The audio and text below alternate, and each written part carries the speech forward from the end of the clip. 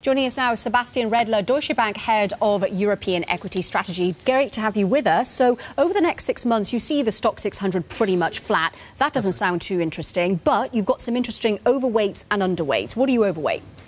So we've seen the biggest story so far in Europe was a sharp deceleration in growth momentum, banks underperforming very sharply, autos underperforming, value stocks underperforming growth stocks.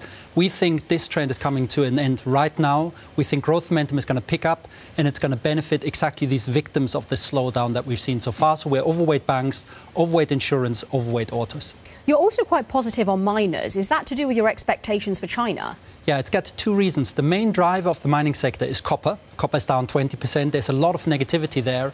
Why has copper fallen? Because the dollar has risen by 9% and Chinese growth has decelerated. Again, we think that these are two trends that are at a turning point. We see downside for the dollar over the coming months, upside for the China PMI, which is really a non-consensus call.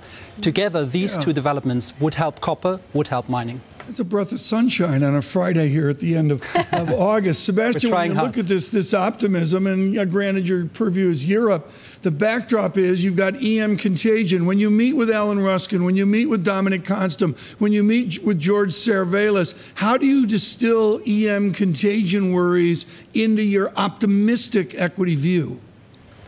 That's a great question, Tom. And in my view and in our view, the main reason for these idiosyncratic troubles that you've seen this year is dollar strength. Look at the emerging markets over the last 20 years. There's one main driver, which is the dollar. In a period of dollar weakness, like you saw last year, where the dollar dropped by 9%, life is sweet and easy for the emerging markets. It's when the dollar strengthens that the pressure is on. Yeah. So if we believe the dollar is going to weaken slightly over the coming months, life is going to get easier for the emerging market assets.